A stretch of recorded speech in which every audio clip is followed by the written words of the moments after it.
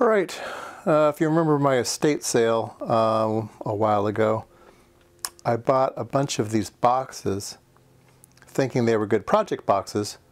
Not really sure what's inside, but they have some variable resistors and some phono jack inputs and a switch, and so I took screws out, and we'll take a look at this one here. And it's got some stuff inside. Now, I've never seen that many cable ties all in one spot. I think it's a little bit overkill for cable ties.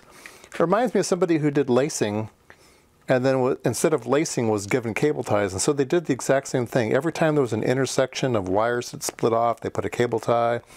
In between, they put a cable tie. It's like just cable ties everywhere. Kind of crazy. But there is an active circuit. There's one transistor, and it's on a socket. It shows you how the age of these things. The transistor's on a socket. It's great. There's a nice C&K switch, some nice pots. These are nice, I think they're stereo phono jacks. Yeah, they look stereo. That's interesting. And panel mount. And then there's this really weird gold connector here on the back. So I'm not sure what system that goes into, but I loosened this board. It was two screws in the bottom. Let's see. So if we can kind of lever this one out here.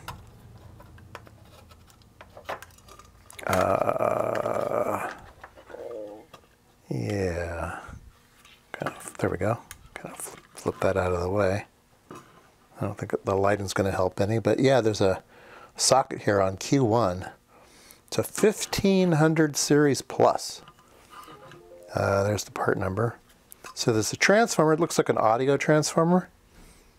And some kind of side tone thing here. So maybe this is an oscillator to inject some type of side tone for recording or something. Sometimes they put markers on old tracks, and I don't know. There's a little bridge rectifier here, a couple capacitors, a couple really nice, weird capacitors. Not sure what kind of capacitors those are. Nice big lump mica here. And then this cool transistor on a socket. Let's see if we can pull it out. Let's see, where's my... I think that's a socket, not just a standoff. Maybe it's just a standoff. I thought it was a socket.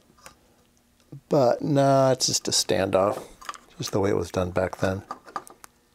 Yeah. Let's see if I can bend it over this way so I can read the part. I can read the part number on it. Where is my magnifier? There it is. It is a Motorola MPS 3568.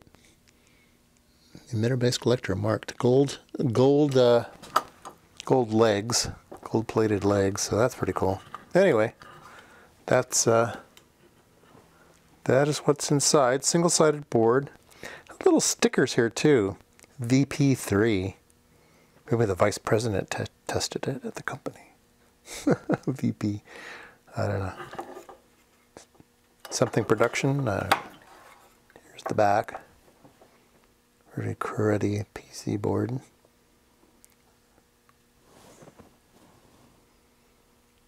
I could probably trace the circuit out, but then who cares? This is the transformer.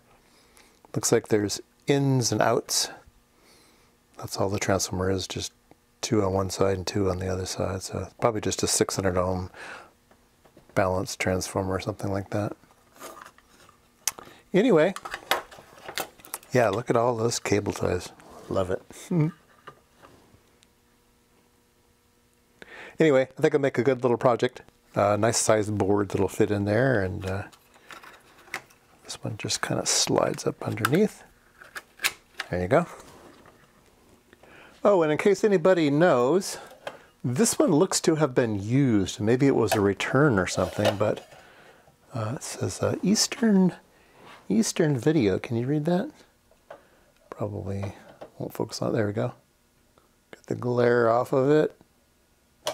Eastern Video. I have no idea who that is. This is a counter.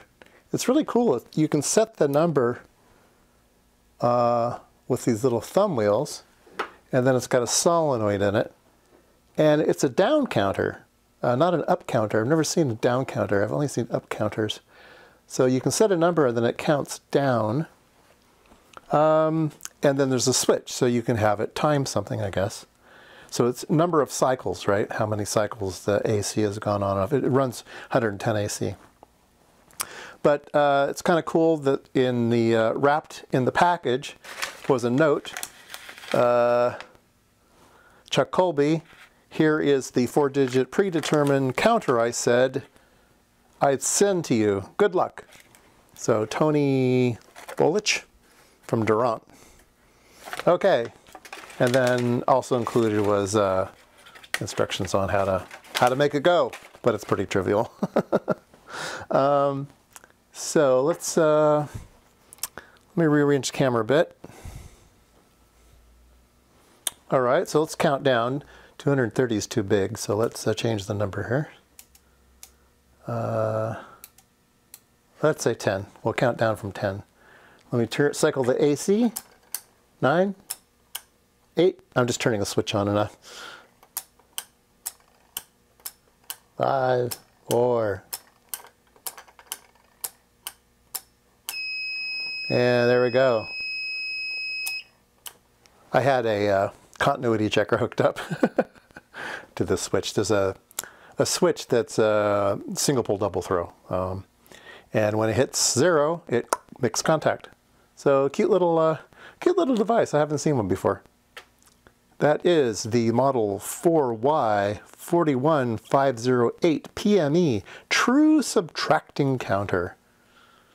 You don't want one of those false subtracting counters. No, no, no.